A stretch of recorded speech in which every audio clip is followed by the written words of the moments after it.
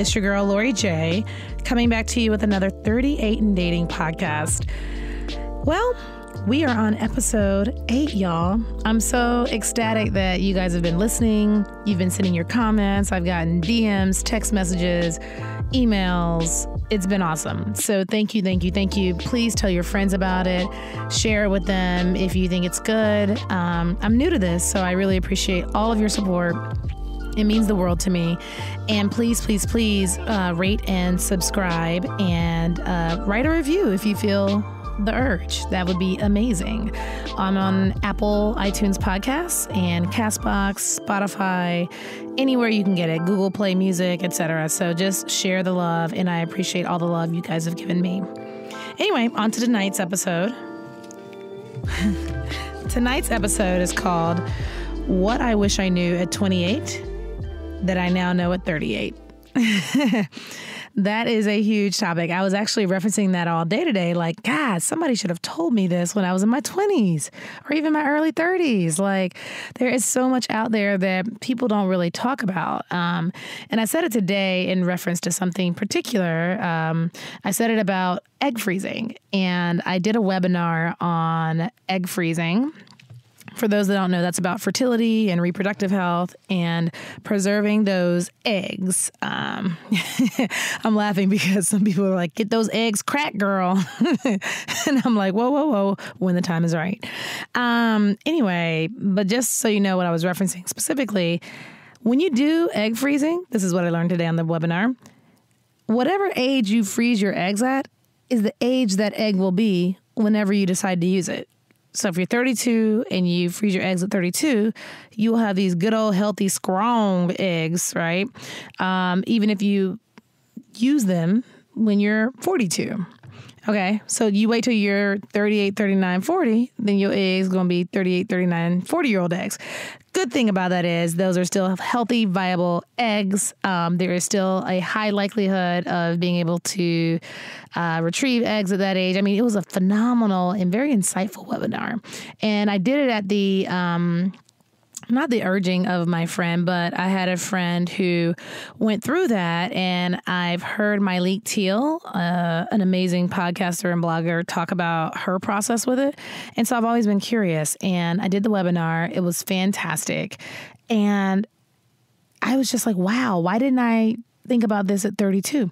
Well, at 32, you're thinking about having fun, dating, kicking it, going on trips, getting drunk, for those of us who drink, and just living life. And you're like, oh, I'll meet my person probably in the next year or two, whatever, 3 years, fine.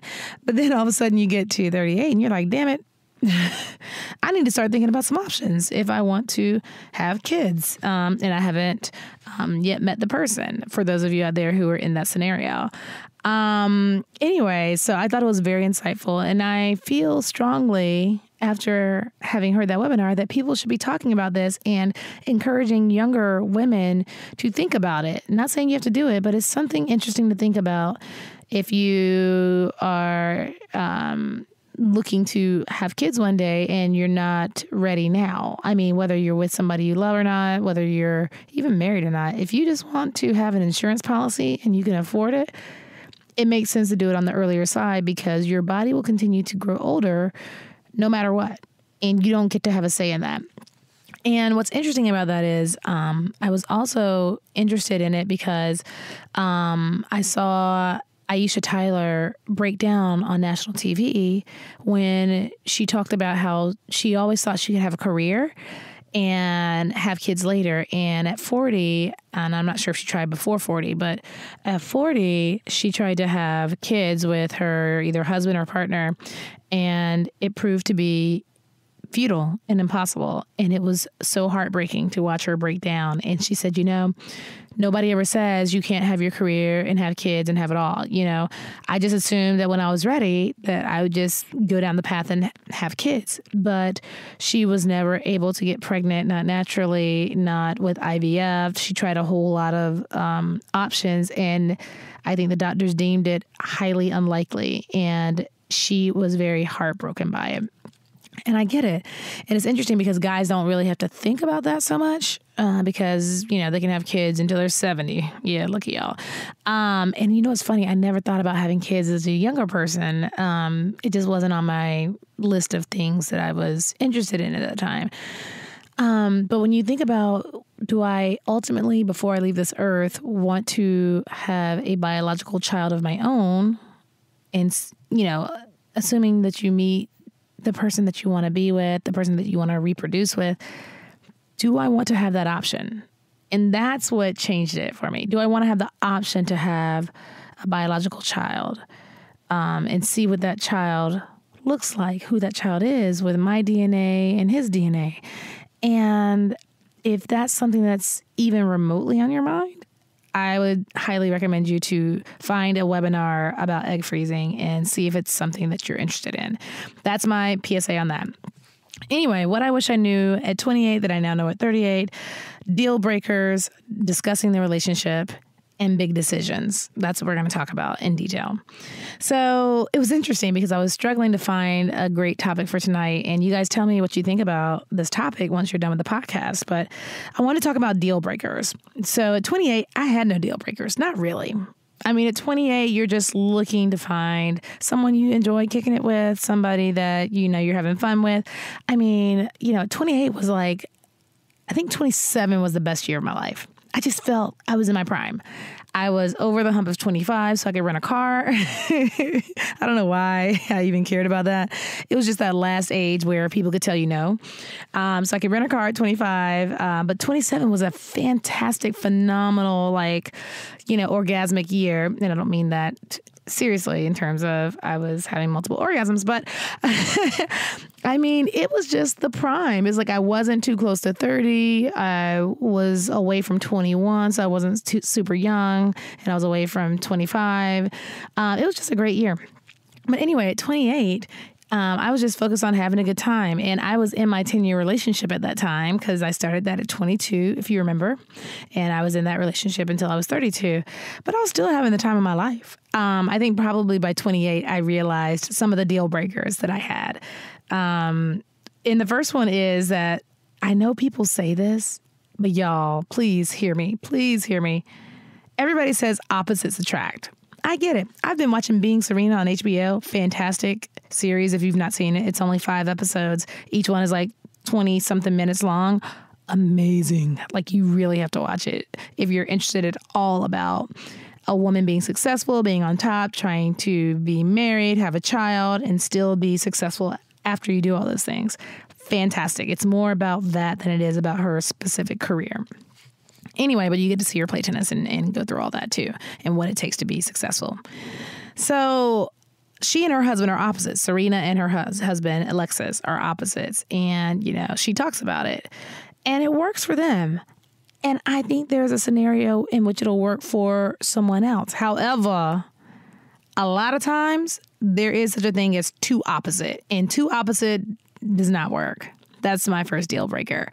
My ex of 10 years and we were very opposite. I think he would tell you that to this day.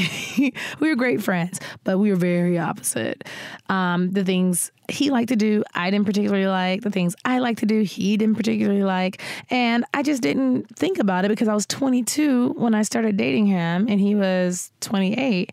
So that wasn't really a big consideration or a deal breaker at that time. But as we grew on in the relationship and I discovered myself and what I liked more and he discovered himself, he would want to go to certain things I don't know, Dragon Con and things like that. And I would happily go just because it would be in support of him. But we didn't really like it. I mean, I didn't really like it. I shouldn't say we. I didn't really like it. So he would often not ask me to go. Which I appreciated. And I don't mind stuff like that, but that's just one small example of some of the things that we differed on.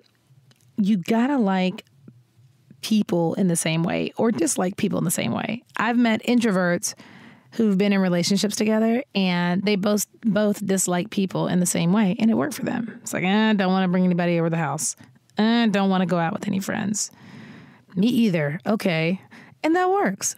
But if one of you guys is gregarious, outgoing, and loves being around people, and the other one absolutely does not, that don't work. It does not work, y'all. I'm letting you know right now.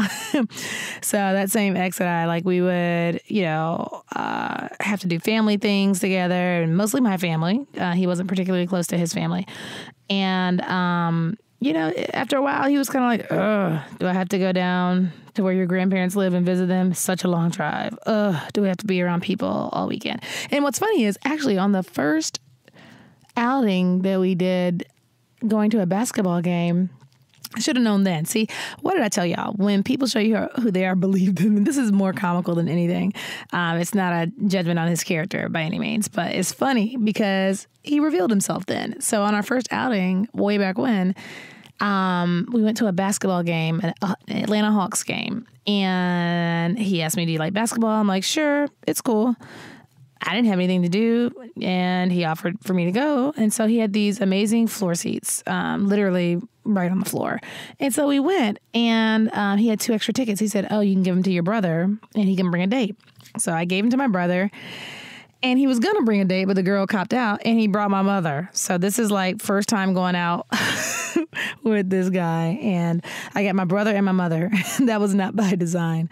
So we go to the Hawks game. My ex was in a trench coat and a 3-piece suit. He was an attorney.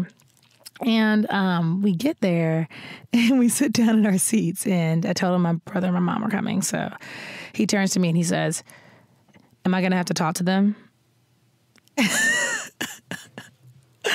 And I was like, no, you can do whatever you want to do. Because at this point, I definitely was not looking at us as potentially dating. I was like, I'd had 2 lunches with him, and I was like, no, we are way too opposite. He does not believe in Christmas. I like Santa Claus. If I ever have kids, they're going to believe in Santa Claus. So I totally knew that there were deal breakers in the lunches, like little things like that I was like, not going to happen. So this was like a risk-free, non-romantic outing. And when he said that, I was like, you don't have to do a damn thing. You can do what you want to do. And then when my brother and my mother get there, he actually talks their heads off and talks to them the whole time. So that was funny. But still, he said it. So you've got to like people the same, okay? And if one of you is hella close to your family and the other one is absolutely not, that's also a challenge, y'all. You might not realize it, at 22, 25, 28. But as you get older, you start to understand where people place their value on family or not. And you have to understand that and find out if you guys are compatible in the same way. Like, if you come from a big family and you guys are super close and your person comes from a family that's absolutely disconnected and don't like each other, that has had some impact on that person. You've got to know that. It has. It might not manifest. Maybe it manifests in the opposite way where they actually love big families. Who knows? But it's going to have an impact. And you got to figure out if it's a good impact for your relationship or not, or potential relationship. I've dated people who were not particularly close to their family. The one guy, the cater-waiter guy, he was not particularly close to his mother. There was a history of abuse there, which I found out later. I mean, and for a mother to like abuse her child, I think it was more physical than anything, but still, I mean, that has an impact, y'all. And I didn't know that until much later. So those are things that you probably want to suss out early on.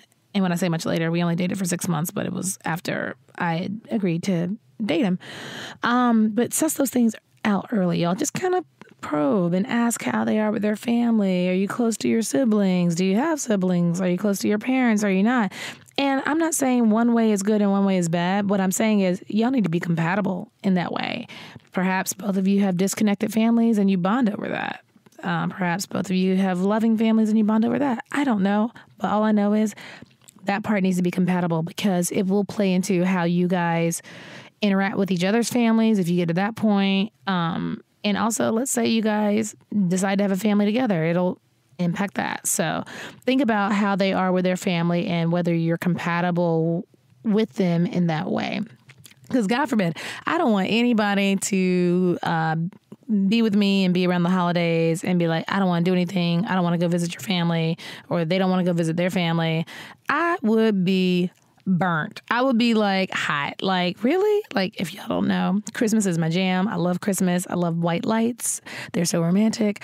I love Christmas music. I love everything about Christmas. And so if somebody did not enjoy it particularly, and I've been with people who have not many, just one person, one person who did not. And that isn't their thing and that's your thing, it will suck. Because you'll have to be all happy and joyous by yourself. And it's only more fun to be happy and joyous with your person. Because you know what? After a while, I started just leaving folks behind. Like, okay, you don't like Christmas. You don't like all this stuff. Bye. You can go enjoy what you need to enjoy on your own. I got to a point where I realized, okay, you don't have to like what I like, but I'm gonna enjoy what I like. How about that? And that can create a big disconnect, y'all. I didn't realize that when I was younger. I know it now. Because what'll happen is you'll go off and do your thing and be happy, and that person will be doing whatever they do and happy. But y'all won't be sharing that. You won't be growing together. You won't be able to bask in the same kind of fun together. And that's my next point, y'all. Another thing about opposites, like two opposites don't attract, two meaning TOO, not TWO. People that are way too opposite don't attract.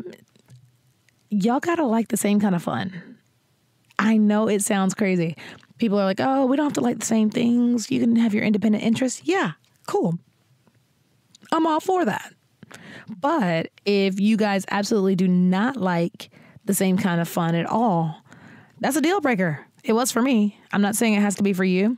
What I'm saying is what I wish I had known then that I know now is pay attention to whether you guys have the same type of fun or like the same type of fun. You like to go to live concerts and he or she likes to go to, I don't know. God, I'm trying to think of something. Plays or Comic-Con or whatever. If you guys both like being out and about with a lot of people and having fun, great. But if one of you loves it and the other one hates it, how are you guys going to go out? How are you going to have date night? What are you going to do? Be cooped up in the house together all the time? Or one person's always going to have to bend to the other person, and that will suck. Nobody always wants to bend to somebody else's will, you know? Like, even if you're the most compatible person in the world, and believe me, I'm an Aquarius. I am one of the most compatible signs and compatible people in the world. I am a happy-go-lucky, go along with the flow. Ask my girl Shauna. She's like, dang, you are the most easygoing, go with the flow type person. I can ask you to be, to jump off a bridge. Not really. She can't. But I can ask you to do something wild and crazy, and you'll be like, okay. And that's just who I am, because I'm always open to new experiences. But even still, if you're with somebody and y'all don't like the same kinds of fun, at least in some regard, y'all will not have anything to do together. And it'll be a constant bane of your existence. It'll be a constant source of pain. I went out to the clubs when I was younger, hey, party. And my dude would be over in the corner asleep at a table. And one of my girlfriends said to me, she said, oh, he can't keep up with you. That's not going to work. And I was like, no, it's fine. He's doing him. Yeah. And I truly believe that. But it was too opposite, y'all. We were way too opposite. I had people. Oh, here's the other one. When people frequently tell you that y'all are too opposite and it won't work, listen to them. At least consider it. I had so many people tell me in different ways with different people, to be honest, oh, that's not going to work. I mean, it's just funny because I'm always like, no, I can make a decision for myself. I'm an independent woman. INDEPEN. I got my little boosie on. And I'm not saying believe everybody, y'all, but what I'm saying is listen and consider. Okay? Listen and consider. And the last thing is you got to be compatible with how you guys value money. So the 47-year-old guy that I dated, we went to this venue one time and we were eating breakfast and he put me on the phone with his friend who lived in, where did he live? Dubai. And his friend was like, woo, nice to meet you, Lori.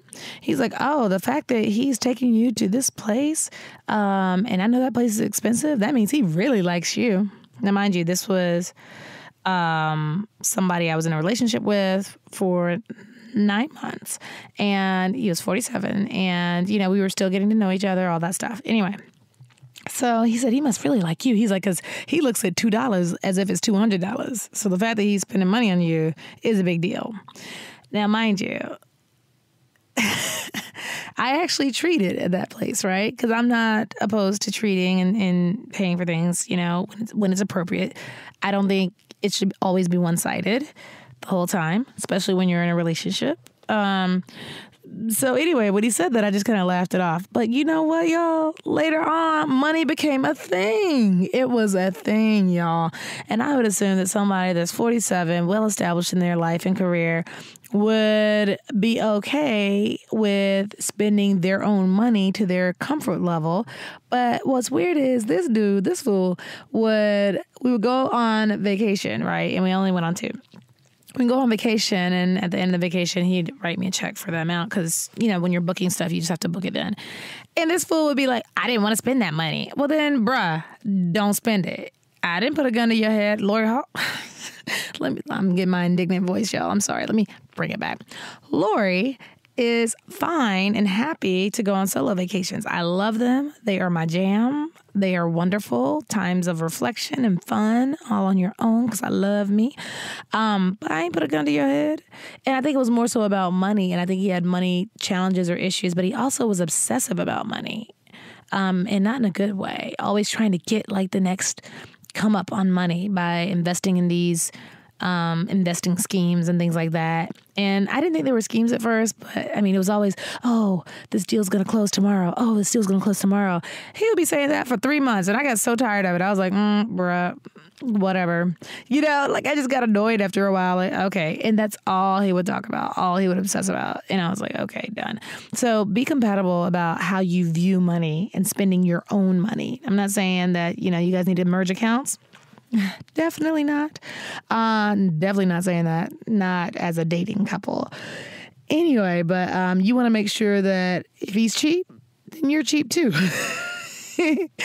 Or if you're cool spending money when it comes to doing nice things or going out or taking each other out, then do that. But you definitely don't want to be with a cheap, broke dude. Or, cheap and broke is different. Let me address that real quick. Because my brother hounded me like, oh, I hate it when girls say dude is cheap or broke and blah, blah, blah. Okay. A cheap guy is somebody who has money, but never wants to spend it. They're miserly. Okay. They are cheap. They only want to spend the bottom penny on something, but they have money, but they just want to obsessively hold on to it. Okay. A broke dude is somebody who just doesn't have money right now. And that's not a bad thing. If somebody is broke and they are striving to get to a better place, that's A-okay in my book. You have to decide for yourself if that's a deal breaker. But when they have money, they view money like you do, or they're okay with spending it on certain things, etc. That's different. That just means you're broke for the moment. Cheap is a lifestyle and a mentality. Broke is temporary. Okay, so that's the difference. If somebody's broke, there is somebody who's willing to rock with you while you're broke if they really care about you because they know that you have potential to get to another place. I have dated plenty of broke dudes. Oh, I've dated so many broke dudes. It cracks me up now because I'm like, dang, girl, you did date a lot of broke dudes. But you know what? I was looking at the heart of the person and the character of the person, and I tried to overcome it. Now, some of them were so broke that they would never bounce back, and I had to realize that too. I was like, dang, bro, you're too old to be this broke. And that was a deal breaker for me, to be honest. And I have no shame in my game. In the show, Love Is on OWN, she's like, if I'm working hard, the main character, Nuri, she's like, if I'm working hard, why is it bad for me to ask that a brother's doing the same and being successful at it? And I agree with her. There gets to be an age where you're too old to be broke still for no reason. If you're broke because you have taken out your 401k and you're putting it toward your business or your dreams, that's not a bad thing. That's not too old to be broke. That is investing in your future. But if you are just broke because you don't know how to manage money and you don't know how to, take care of your business and your bills, and you have no way to get there, that's when you're too old to be broke. All right, so those are deal breakers, y'all. The next thing is religion. And I know it's a dicey subject, but you want to make sure that you guys have universal beliefs that are similar.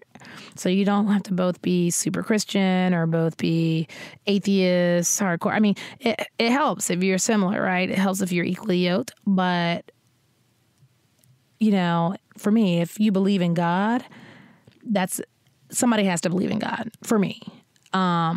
Did they have to go to church every Sunday? No. There was a time where I thought they did, but I actually don't go every Sunday, just letting y'all know.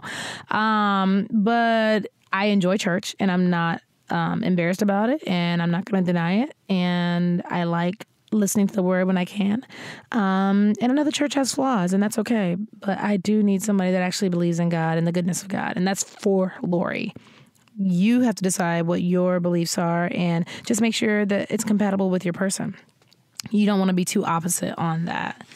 And the last thing is checking for your family. If a dude is interested in dating you seriously, he will start asking you questions about your family, your life, your middle name, your birthday, things like that. If he's not asking any of those questions, y'all, he is not checking for you, boo. And you shouldn't be checking for him, honestly, if you want something more. Now, if you just want a casual thing, go for it. Do you. Have fun. But if he wants to be serious, he will ask those types of questions because he wants to get to know you.